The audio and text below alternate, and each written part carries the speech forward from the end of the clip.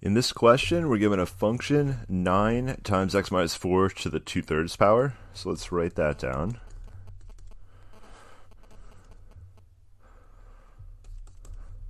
And of course, every question in Calculus 1, you need to take a derivative. Why are we taking a derivative? Because we need to get a critical number here, critical point. So we need to know when is f prime of x equal to 0. So we're taking the derivative. We have 2/3 times 9, x minus 4. 2/3 minus 1, we're dropping the power by 1, so that's negative 1/3. We're not done yet. That just takes care of the power. Now we go inside x minus 4, derivative is 1, or 1 minus 0, but that's just 1. You don't need to write that, but just remember the chain rule is still here, just because it cancels to 1.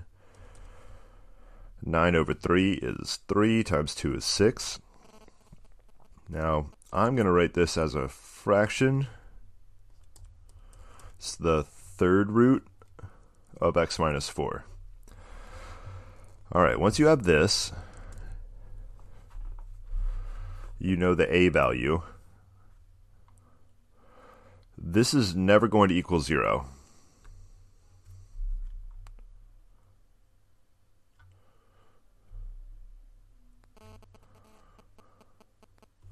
So I wouldn't normally call this a critical number. It is an important number, but the critical number is where the slope is 0. Our slope won't be 0 because the fraction is only 0 and the numerator is 0. That being said, 4 is going to be what they're looking for in the first part.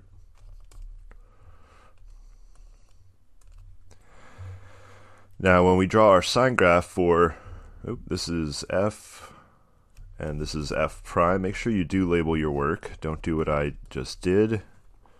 So that's f prime. So if we draw f prime here, we have this is going to turn into a vertical asymptote at 4, which means it's either positive or negative on each side. We have to determine positive or negative. So let's go ahead and plug in 0. I think 0 is a good value to plug in. And I'm going to go ahead and plug in, what's another easy one? I'm going to plug in 5. That gives me an easy root. So I'm going to f prime 0, 6 over the cube root of 0 minus 4. Now this may scare you. It just scared me for a second because we have a root of a negative. However, we have an odd root of a negative, so we're just fine. And the third root of negative 4 is a negative number, and we're dealing with 0 right now, so that means we're negative on this interval.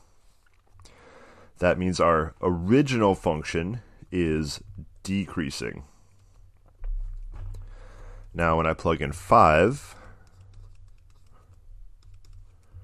6 over the cube root of 5, I'm plugging in 5, and getting 5 minus 4 is 1. Cube root of 1 is 1, so that's positive 6. So we're going to be positive over here. That's a little bigger of a plus than we need. That's a good plus. We're going up. All right. So ready to answer decreasing, increasing. So negative infinity to 4, decreasing, and 4 to positive infinity, increasing.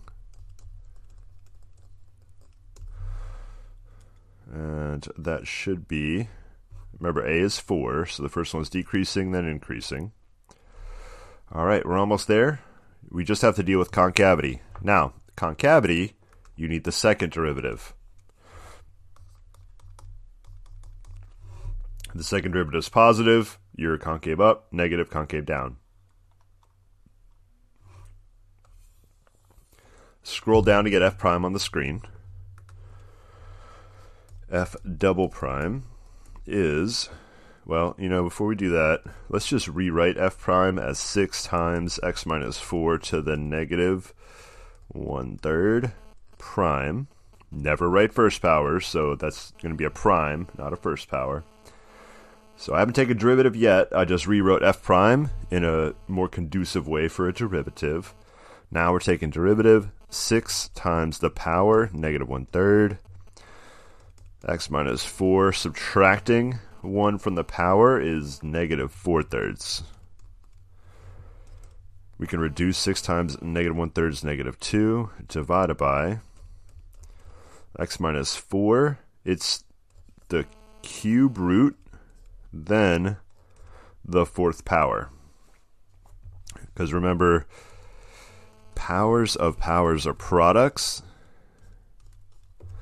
So if you think about negative 4/3, this is, you could write it as negative 1/3 times 4.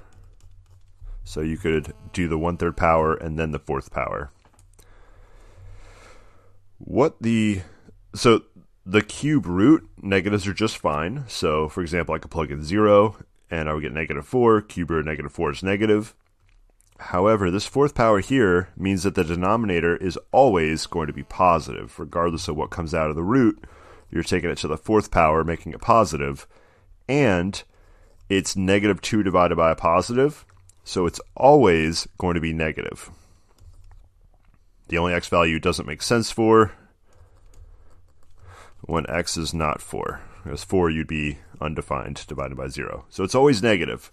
What does that mean about concavity?